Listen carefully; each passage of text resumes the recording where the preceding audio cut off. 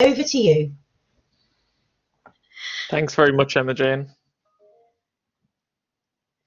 Hi everybody, I'll turn on my camera quickly and give you a little wave. My name is Rob. I'm a learning technologist from the DCU Teaching Enhancement Unit in Dublin, and my colleague Fiona is here with me as well.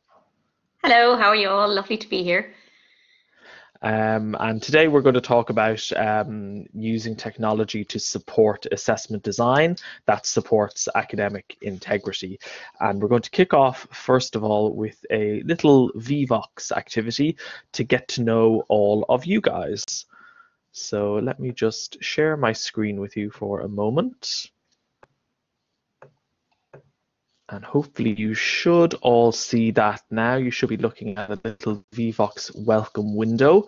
Yes. And I'd like you to join the VVox session now by going to the website vvox.app and entering in the session code, which is 132402369. The instructions you can see there are on the screen. So if you have a phone beside you, that might be the easiest way to do it. With your phone, you could either scan the QR code as you see it on screen, or you can manually click to, or you go to the VVox website, vvox.app, and enter in the ID code. So I'll just give you a moment to get connected to VVox. When you get connected, all you should see is a big DCU logo, because we're just waiting to get started.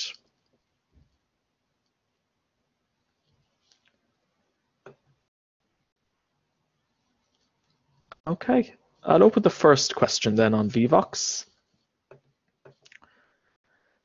And the first question is just very simply, what best describes your role?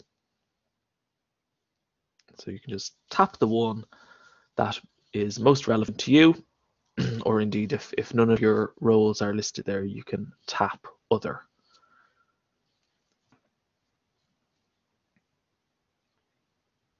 Most of us have responded there now, which is wonderful.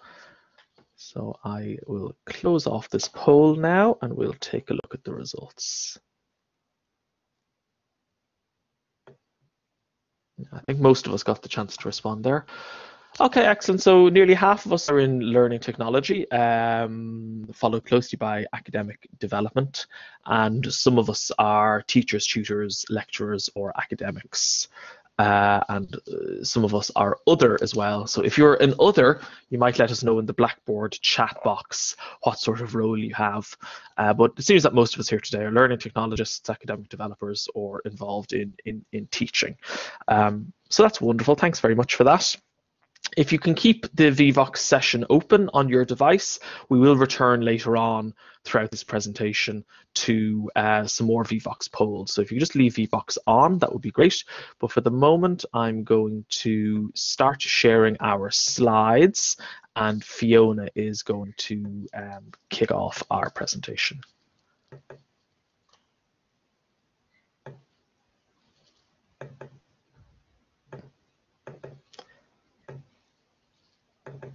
Thanks, Rob. I saw them there a minute ago. Oh, yeah. I'm just trying to share. Oop. Sorry. There we go. You should be able to. That's great. Thanks very much, Rob. Thank you. I'm just looking at Emma posted the two items. I know educational developers and technologists, we no longer have two separate bits.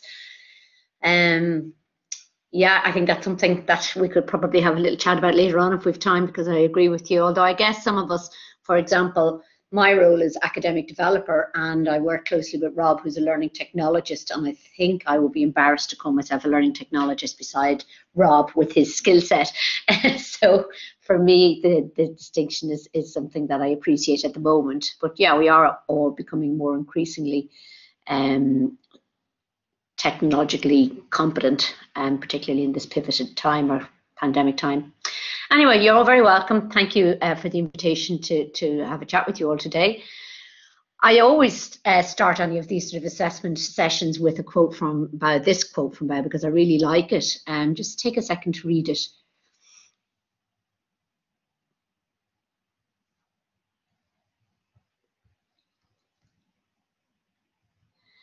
And for me, that reminds me all the time what assessment is about, because I sometimes get lost in the sort of technical aspects or the QA aspects of assessment and forget the absolute central role it has and the importance of it.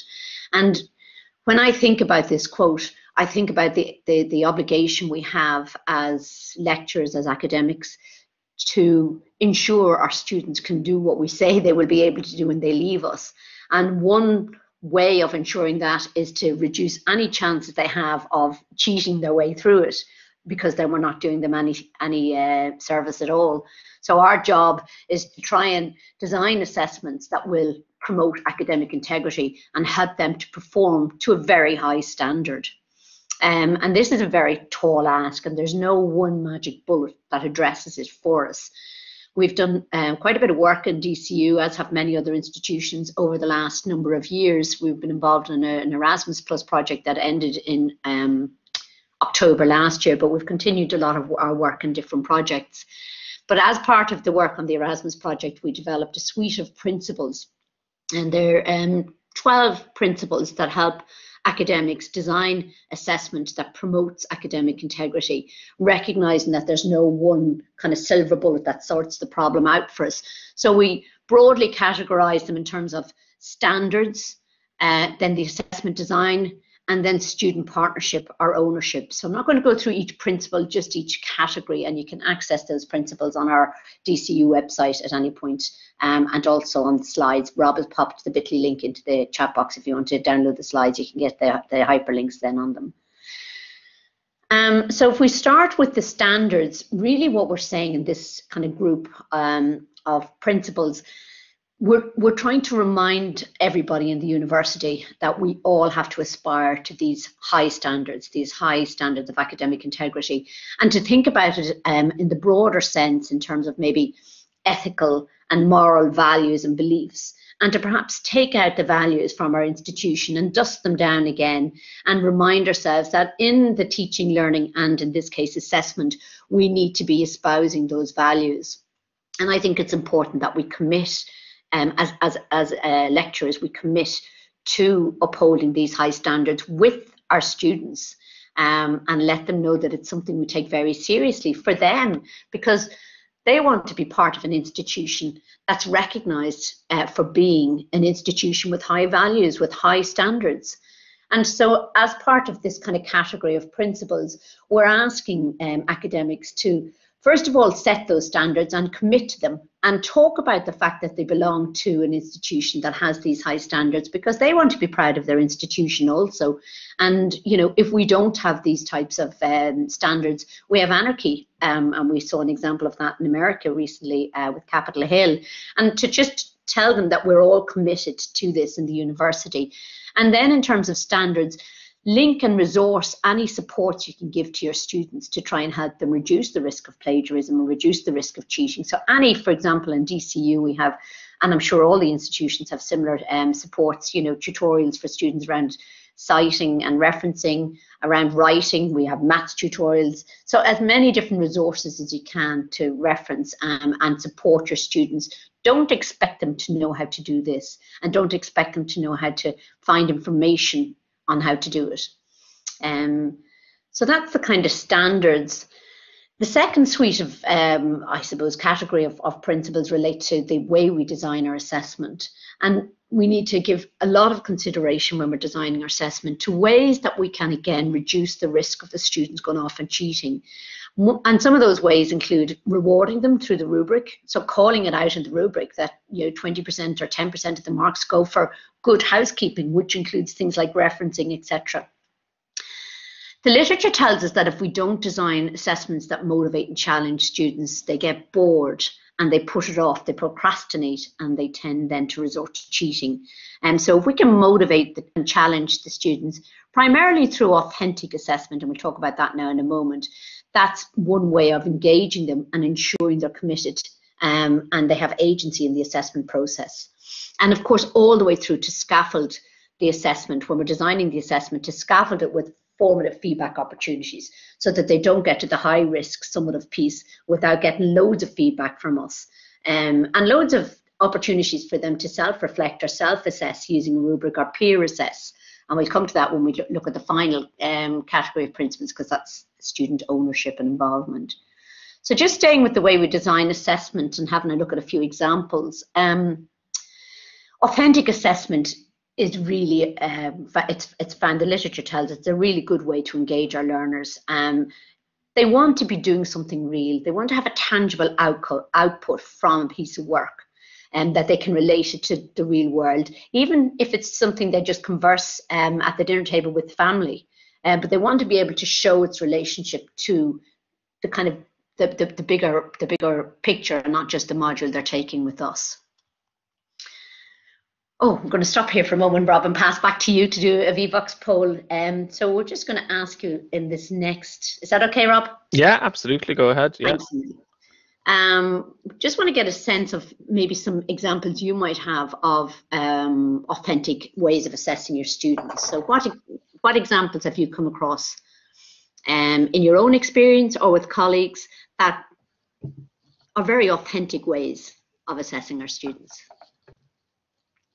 I might just jump back for a moment, Fiona, and reshare my screen, if that's okay. Yeah, thank you. But for those of you who are still connected to the VVox session, you should see a new question on your screen, and it's just asking you to give us a brief sentence of what you think authentic assessment looks like. So you can take a moment to complete that.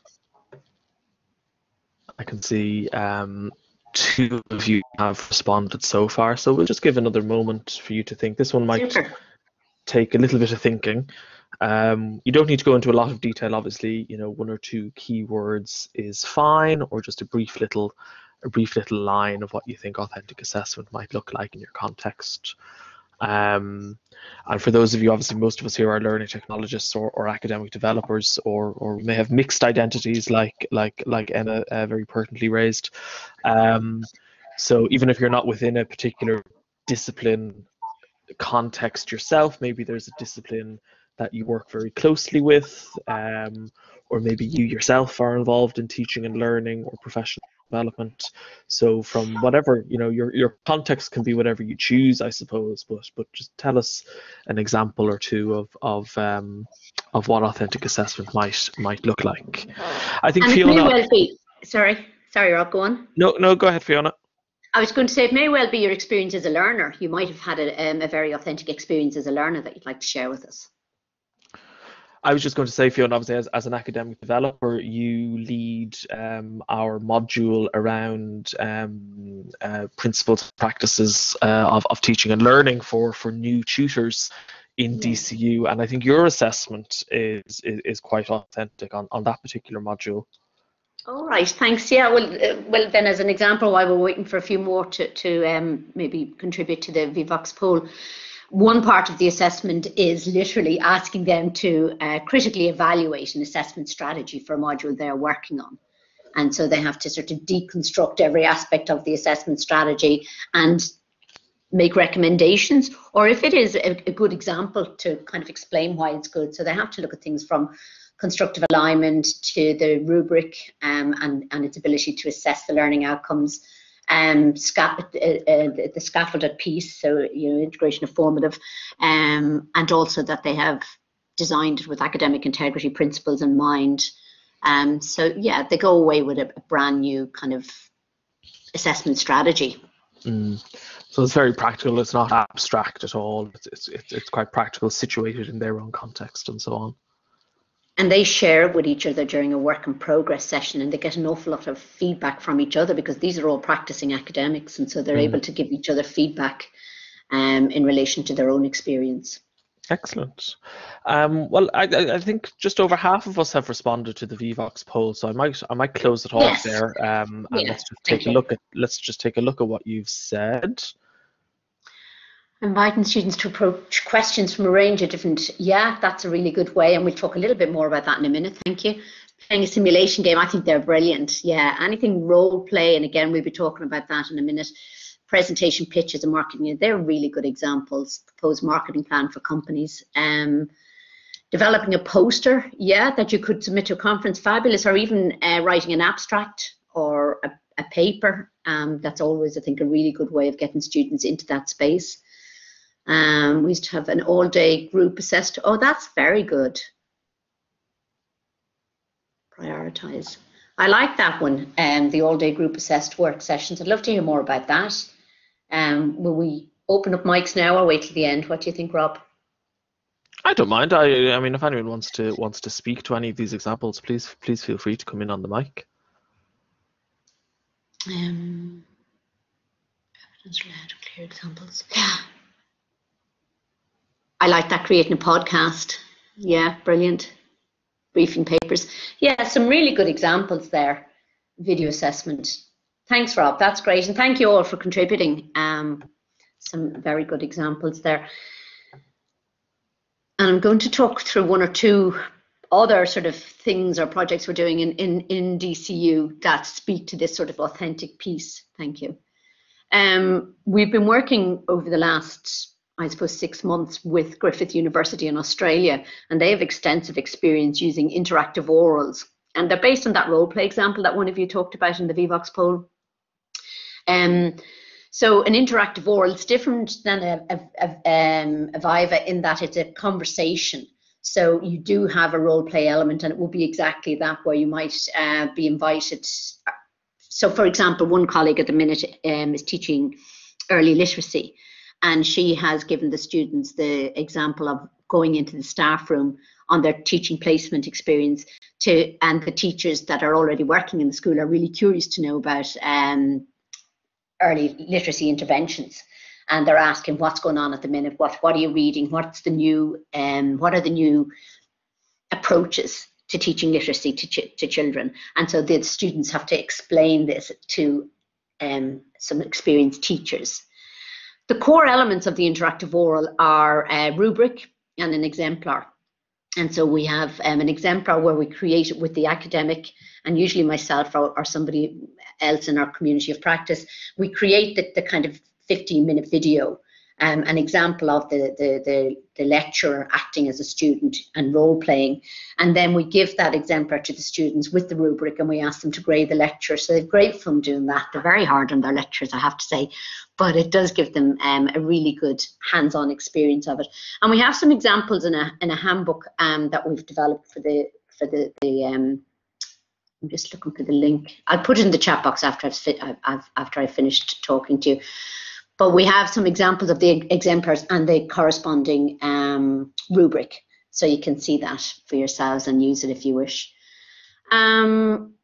So just feedback from the students, they really seem to enjoy it. Like the positive feedback or what they enjoyed about it, like they liked the opportunity you gave them to work on kind of real life examples. And I suppose the negative was the time that it takes, but I think all assessments take that time and work. This is an example from a project in Monash and Deakin University. It was a project that finished last year as well. It ran over a number of years. You might be familiar with it. The link to the website is there. And they have some really good examples of scaffolded assessment. And this is just one. They've got 6 case studies there. And each case study has this kind of diagram showing where the formative assessment and summative assessment is scaffolded across the assessment strategy. And each of the 6 case studies have a short interview with the lecturer who designed them, and then a kind of a very brief description of the assessment strategy. But I just wanted you to see this looped scaffolded assessment, and you can see that it's not all the lecturer that's given feedback. So a lot of times it's their peers that are giving them feedback. They're self-assessing in some places. Here's the self-assessment, and then finally the summative piece, and the tutor gets involved in the assessment. Some other work we're doing in DCU at the minute is around the student ownership or partnership piece, which is the final set of principles in these 12 principles. And again, the literature, these principles were informed by a comprehensive literature scoping review that was conducted as part of the Erasmus Plus project. And the literature tells us that if students are partners in the assessment strategy, they're far less likely to cheat or to engage in misbehavior or any bad behavior, because they're invested in it, they're part owners of it, and as such they have that sense of agency. So we received some small internal funding recently, and we conducted a scoping review again, and then we spoke with students and we spoke with academic staff, and we developed this diagram. I know it's a little bit difficult to see, so you can access it yourselves, the link is there, as a kind of a guide or a checklist, if you like, to remind lecturers how they might partner students. And a lot of lecturers are doing it already, but perhaps are not just calling it out. So we wanted to let lecturers know, you can do sort of low-level partnership if you're afraid to go into a high-risk situation, perhaps with first-year students, or maybe you're not experienced yourselves in partnering students, so you don't want to go into, say, letting them do peer assessment at this early stage. So this is sort of low-level formative assessment and summative assessment opportunities. And here you can see, for example, they're just things like negotiating submission dates or giving them choice in assessment briefs. And then it becomes a little bit more high level in that you're asking them to peer evaluate each other's work, or maybe co-design a rubric, or peer evaluate each other's work, or you might give the students a kind of a generic feedback based on the rubric or the marking criteria, but the students can request feedback on a particular area, detailed feedback on a particular area, but they'd need to know where their strengths and weaknesses are so they could take advantage of that opportunity. And Rob is going to go into that in a little bit more detail when he talks about technology in a few minutes. Yeah, I saw one of you put peer feedback is useful. That's something that we've been doing a lot of in DCU, and that's an example of some work that I did with a colleague in the business school in DCU around using loss aversion. He was teaching economics, and this was a summative peer assessment piece, and we used some of the functions in Moodle very effectively for this. We used the rubric in Moodle and the workshop function, so you can read a bit more about that if you're interested. And this is just a piece of work. I think many of you will be familiar with it at this stage. It's kind of it's Tracy Brettock and colleagues. They conducted this in Australia, and it's just to remind us when and how students are less likely to cheat. So if there's a short turnaround time, they're more likely to cheat if it's a heavily weighted task. So you can see if we get them involved in reflection, or if we give them personalized or unique assessments, or if they're part of a nested, scaffolded approach to assessment, these are the ways that kind of promote academic integrity. So it's sort of just, I suppose, reinforcing what I've been sharing with you already. And this is just to say, of course, we can leverage technology, but Rob is going to go into that now in a bit more detail. And finally, before I pass over to Rob, we have developed an academic in the hub on Moodle. It's a self-paced professional development course for our academic staff to help them engage with some of these ideas and principles and give them examples of how they can use technology. And Rob can talk a little bit more about that in a few minutes. And just to remind you, it's all based on this kind of extensive literature review, and we have our resources available there under Creative Commons license, so feel free to use them. You can see with glossaries, case studies, scenarios, etc. You can engage with that in your own time. So the references, and I'm going to pass over to you, Rob. Thank you very much.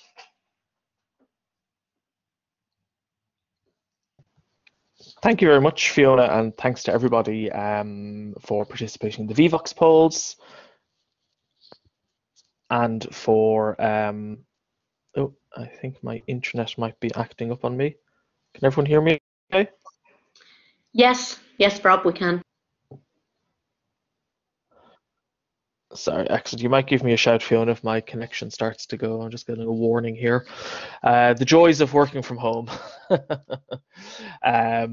So yeah, thanks very much, Fiona, for taking us through that. You've set the scene nicely, talking about authentic assessment, talking about academic integrity, talking about assessment design.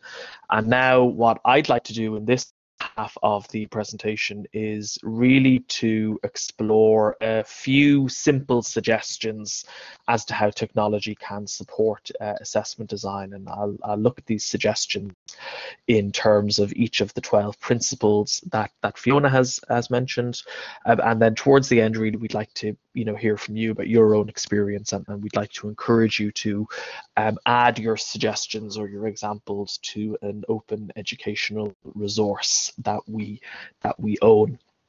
Most of you here are involved in the field of learning technology, academic development, teaching, or somewhere in between, or some amalgamation of all of those different pieces of work. So we very much see this presentation as a toolkit for you when you're working with academics who are needing guidance and needing support, that you can bring these tools to them to offer them some suggestions and to offer them some inspiration. So that's why we've shared the direct link to the Google Slides with you, because there are a lot of links built into the Google Slides. So really, we'd love for you to take these slides afterwards, make them your own, use them with your own people in your own institutions.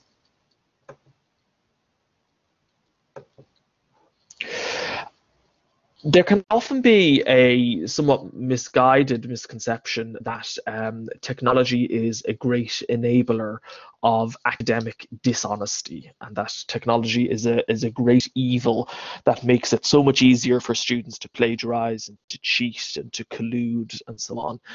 And unfortunately, I suppose there are some elements of that are true, but I and we in DCU very much take the view that technology can really be a force for good and can really help you to support and embed academic integrity. And in particular, I like to think around how technology can offer efficiencies for the assessment process, for managing the assessment process, can make things very efficient for staff and can make things very transparent for students. If deadlines are all set up on your environment in advance, if feedback is made readily available using appropriate VLE tools, if students can kind of see the stage of marking that their assessments are in, all gives students and staff a window into the assessment process that I think is quite useful. Fiona's already mentioned how it can provide opportunities for authentic assessment, like the interactive oral she spoke about, things like e-portfolios or the example Fiona used from her own module as well. A great thing about technology that very often a lot of academics don't leverage is the opportunity for media enhanced feedback. Audio feedback, video feedback can be so much more powerful for students than simply reading text off a document or text on screen. Media enhanced feedback can allow students to sense the tone and the emotion of the feedback, which can be quite important.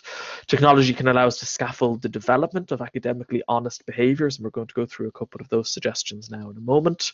And technology can really help involve students in the process as partners. Fiona alluded to some of the work that we've been doing in that space, and I'm going to touch upon that shortly as well.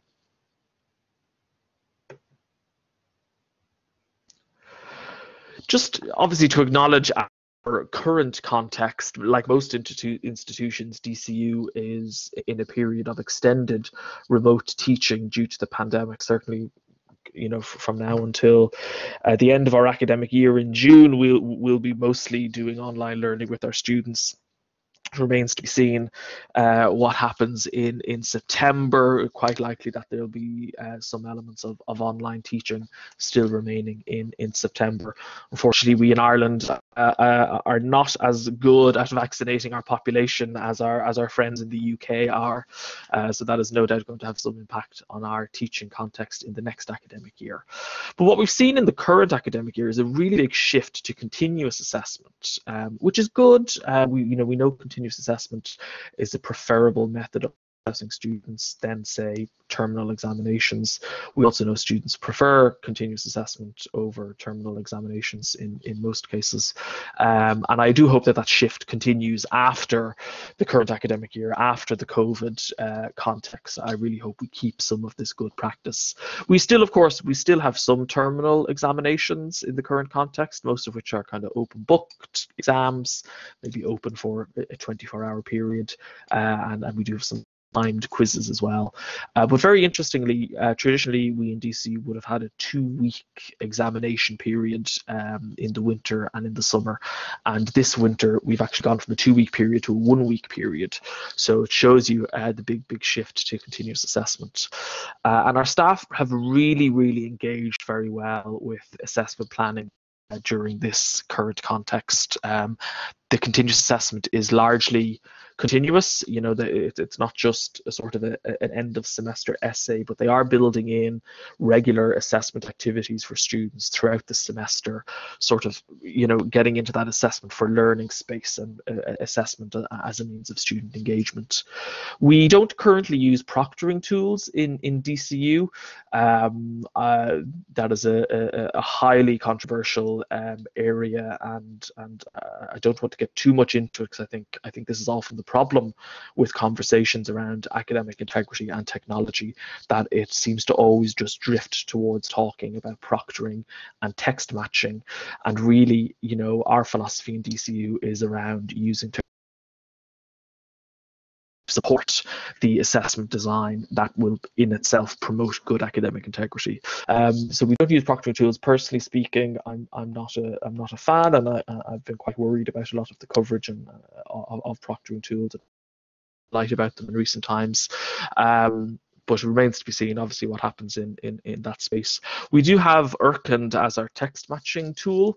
We use that on our Moodle VLE, but we largely try to promote the use of Urkund as a formative feedback exercise for students. You know, we try not to create the impression that the Urkund text matching tool is a sort of a policing tool or a catch-all tool. It can be used in that way, but in the first instance, we really try and promote it as a formative feedback tool for students. I'd be interested in knowing from your own institutions, do some of you have a similar context as us? And if you do, you might let us know in the chat, please, and we can pick that up towards the end. The student perspective is hugely important in everything we do, and Fiona alluded to this as well, and we're very lucky in the Teaching Enhancement Unit in DCU that we get the opportunity to work with students very regularly. We have an e-portfolio initiative that involves students. I'm involved in a sectoral project called Enhancing Digital Teaching and Learning, and we have a whole team of student interns on that, and they're just absolutely fantastic. And then our Student as Partners project saw us working with students as well, and we have an agency in Ireland called the National Forum for the Enhancement of Teaching and Learning, and they have a student associate intern then well at the moment, so we interface quite a lot with those. And working with these interns, working with focus groups over time, we really do try and tease out the student perspective on assessment. And students, you know, what we keep hearing time and time again is they don't intend to cheat or plagiarize. They really want to be engaged by meaningful assessment. They want to be supported in engaging in assessment as well. So I think the question we should be asking ourselves all the time is, how can technology help this? Not how can technology help identify plagiarism? How can technology catch students out? No, how can technology help engage the students in meaningful assessment? I think that's really the question we should be, that should be at the forefront of our minds.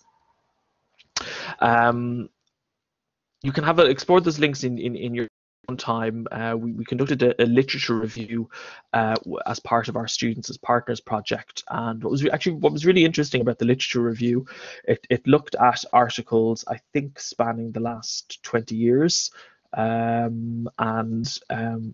what came out was actually a lot of great practical examples of how technology supports student partnership.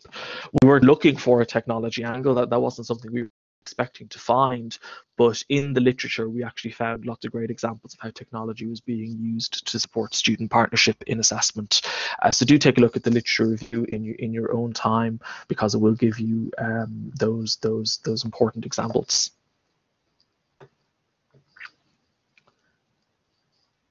But what I'm going to do now is I'm going to kind of move on and just do a sort of a whistle-stop tour of the 12 principles, as you can see on screen, and how technology can support the implementation of them.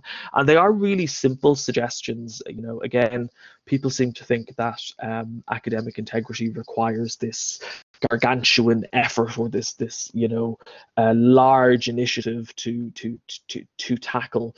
But it's not that black and white. I don't think you probably agree with me, Fiona. But really, the best way to embed academic integrity is just simple, scaffolded approaches, working with your students, and that's really what I suppose we want you to walk away with from this webinar, is having those simple suggestions in your toolbox. So when you're working with students, if you're involved in a teaching role, or when you're working with academics and helping academics, that you can draw on this toolbox. So the first tip that we are going to give you is, actually before I move on, I will just say that we're a Moodle user in DCU, and I'm not sure how many Moodle institutions we have here. You can let me know in the chat what your VLE of choice is. But if any of you are Moodle users, we do have a playlist on our YouTube channel for each one of these tips that I'm going to go through now, so you can see them in more detail and how to do them. And again, that playlist of videos might be a useful thing to put in your toolbox for when you're working with academics. So our first tip is around displaying standards and policy on your VLE page. Fiona alluded to this earlier. This might be something we do already. We might have built into our VLE templates that there's a link to, you know, the institution's plagiarism policy and so on. But if we're not doing that, we might consider doing it. And if we are doing it, I think it's important to make sure that we templates each year to make sure they're still updated. You know, for example, a few years ago, you might have added the plagiarism policy that was current at that point in time to your template, but perhaps there's been an update since, and therefore you need to update your VLE template. So that's worth bearing in mind. And then very related to that is, you know, we need to be able to, I don't think it's good enough to just simply put a link to the policy on your page, or tell students that there are these important standards and important policies they have to adhere to. We have to help students adhere to those standards. We have to help them adhere to the policy. So in addition to your policies on your page, also consider linking to resources and to supports that can help students develop academically honest behaviour. So your library might have good resources around citing, referencing, searching. You might have a student writing centre. We have a great student writing centre in DCU, and they provide great support for students around how to structure an argument and how to paraphrase and how to draw on literature, etc. So consider placing you know, helpful how-to information on your VLE page as well.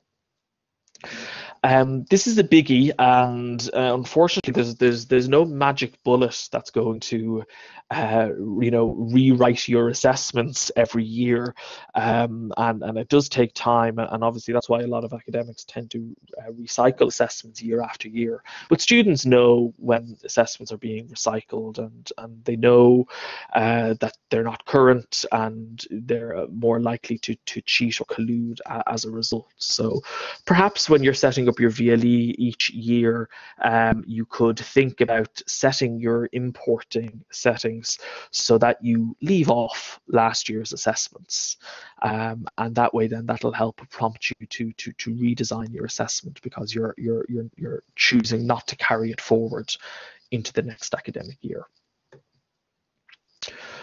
Fiona alluded to this already as well, the importance of grading forms, the importance of rubrics and so on, having clear rubrics for students when it comes to their assessment. But it's important that those are shared with students in advance, and most of our VLEs, as you can see there on screen, support embedded forms on screen. And I think it's really useful to take whatever rubric or marking scheme you have, embed it in your VLE so that it's accessible all the time to students. They can go and they can see it in advance when they're about to start an assessment. And it just makes it much more transparent for students to access, rather than, for example, having different Word documents or different PDF files with the marking schemes contained within them. Consider using the built-in tools in your VLE, because it just makes it a bit more easy for students to access. It's very important as well that students are motivated to participate in assessment, and a way of doing that is, for example, designing assessment tasks or designing parts of an assessment that challenge the students to do the work themselves. Perhaps using something like a glossary tool on Moodle or a wiki on one of the other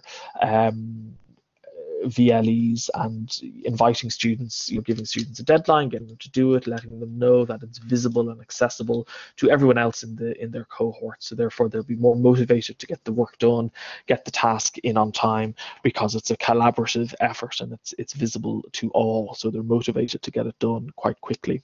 And again, we have the tools available, and it's a question really of just using them in a way that supports that motivation of students.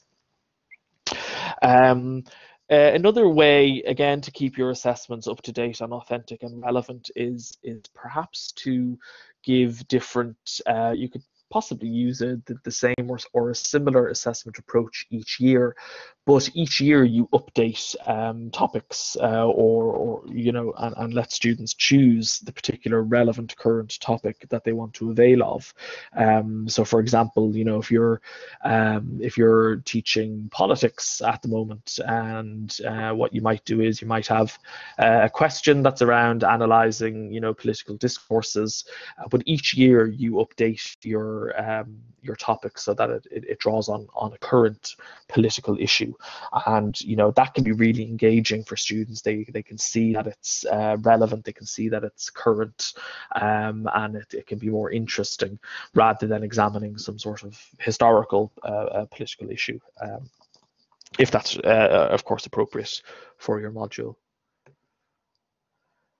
I've mentioned this already, text matching, using it as a formative tool, and I can see, I think it was Emma that's mentioned it in the chat as well, using Turnitin for checking in a formative sense for students, and I think that's really, really important, and we should try and encourage our academics to see our text matching tools as helpful tools, not as merely investigative tools.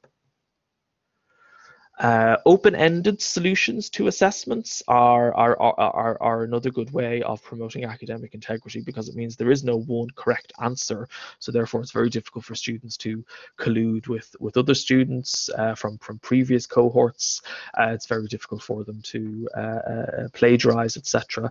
But when working with open-ended assessments, it is important that students are scaffolded to develop their own open-ended solution. And again, we have great tools on our VLEs that enable students to share their thinking with their lecturer, share the development of their open-ended solution, and for the lecturer to help the students develop that a bit further. So the lecturer and the student working together on the VLE to scaffold development of a solution.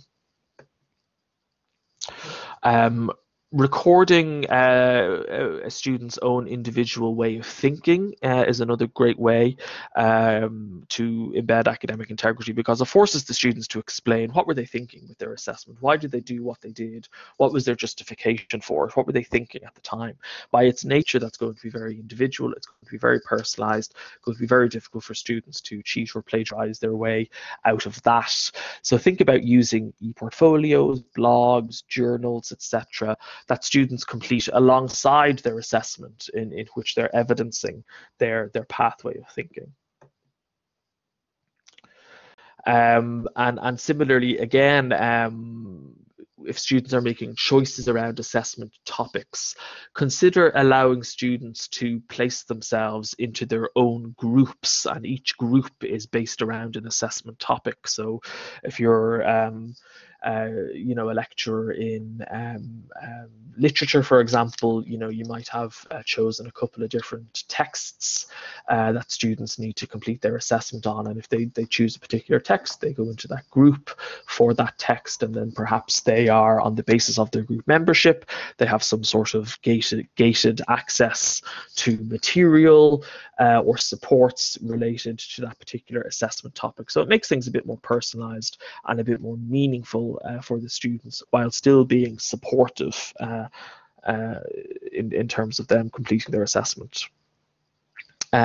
This principle is quite similar to what Fiona is about the interactive oral assessment, which is, I suppose, building in a sort of a defense type component to an assessment, so that if a student is submitting an essay or a case study or a poster or whatever, that they also upload a short audio clip alongside their work in which they're defending their work.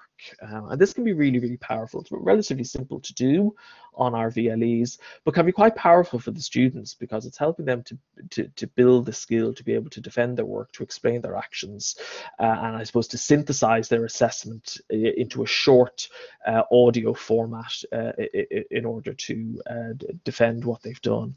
And this is one of the tips I really like the most, because it's a good skill that students will develop for future study, as well as they go into more senior years of their degree, or they go on to pursue postgraduate studies. And then lastly, and this is where things get kind of really powerful in terms of academic integrity, is where you're involving students in the process itself, inviting students in to co-design assessments with academics. And that could be co-designing a rubric, co-designing an assessment brief, co-curating topics or choices for the assessment.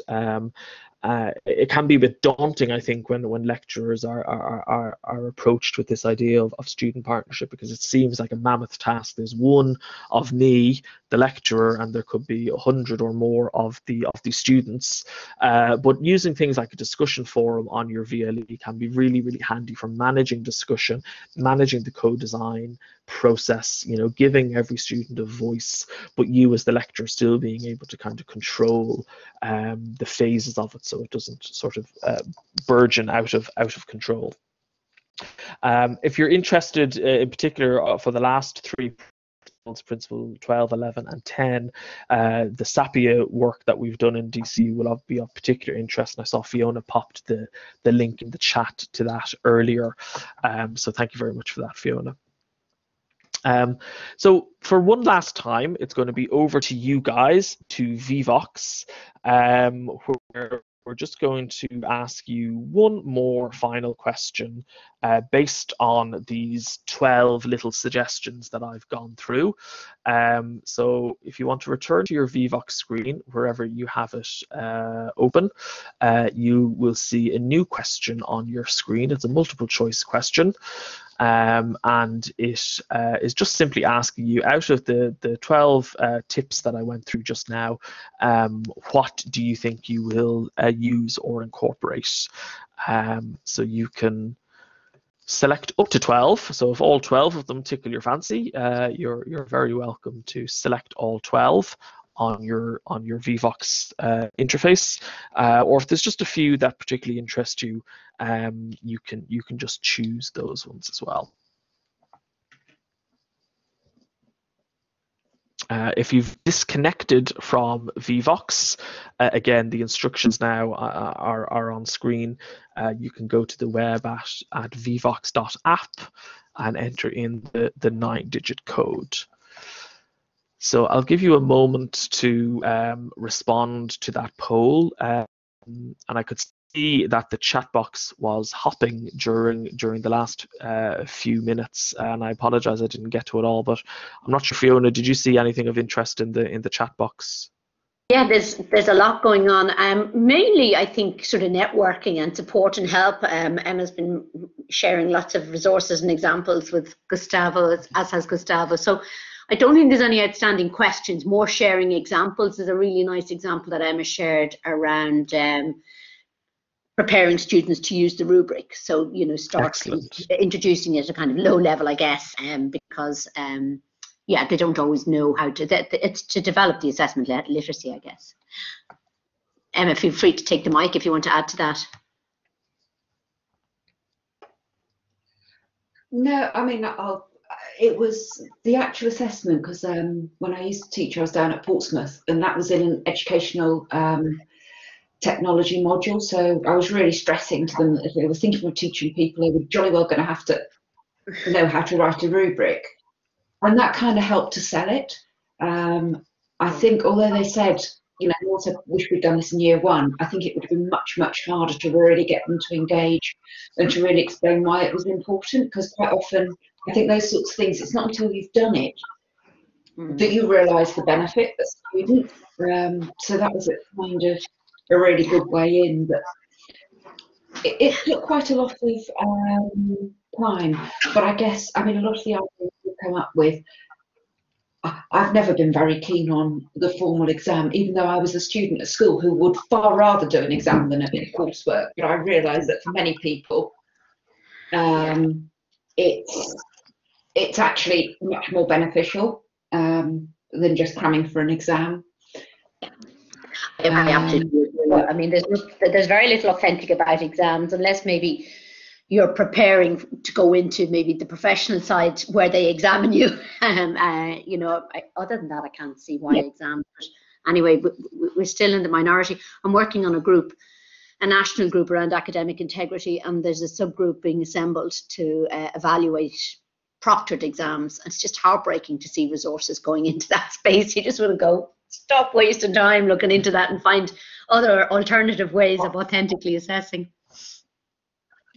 I fully agree. I mean, I think proctoring is I just can't bear the thought of it. Basically, they're delighted. Yeah. Yes, but we do have I'm just some taking a look, and I think. Sorry, go ahead, Emma. I was going to say, I think we do have some people across the university that are getting pressure from professional bodies so I think possibly it's work that we really need to be doing with the professional bodies to get them to understand the dangers of proctoring, rather than universities making that choice.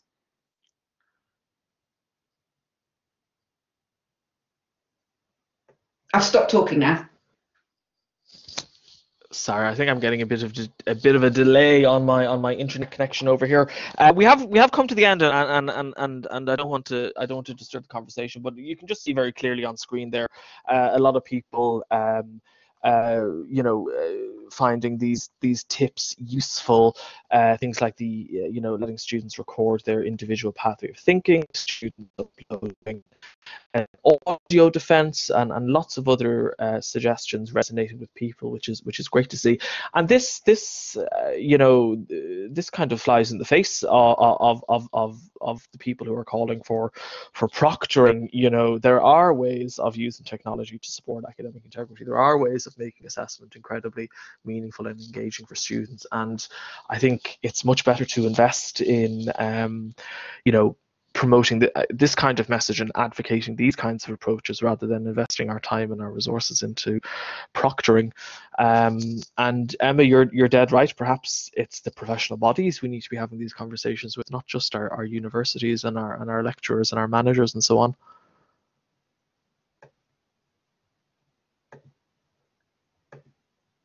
So very lastly, I'm just going to. There's been some good examples in the discussion and in the chat, and what I would love for you to do is, and we will leave you on this point.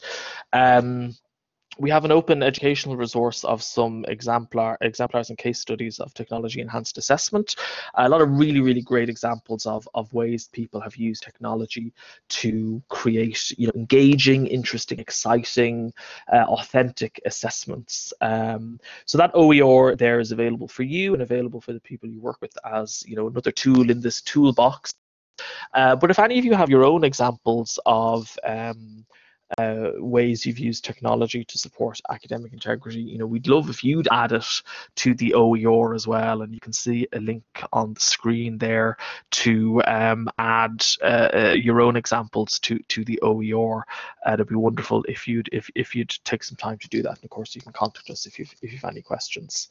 But I think we will. Oh, there's also a checklist you can download. Again, you know, you can use the slides afterwards and download that. That's a very handy checklist for lecturers to prompt them to think about academic integrity and assessment design.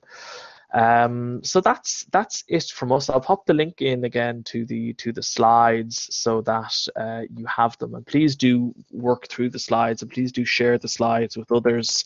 Lots of useful links in them, and this can be, you know, part of your toolbox around academic integrity. So I think that brings us to the end, and we'd love to continue the conversation. If anyone has any questions or comments, feel free to jump in on the mic. Is that the best way to do it, Fiona? I think so, yeah. They're using chat boxes as well, so whichever. Yeah, if anyone would like to add anything, any ideas, observations, or questions, please do so now by taking the mic.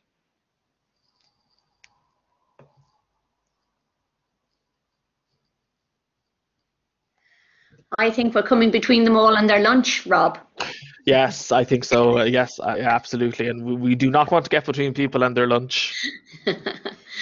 Well, if I would just like to get everybody then, if we can, to put our hands together and say a huge thank you to Fiona and Rob. That was an absolutely brilliant session. Thank you so much. I don't know if I normally use a nice little clap emoji. I do like the clap emoji. I think it's brilliant. But thank you ever so much. I'm going to stop the recording now.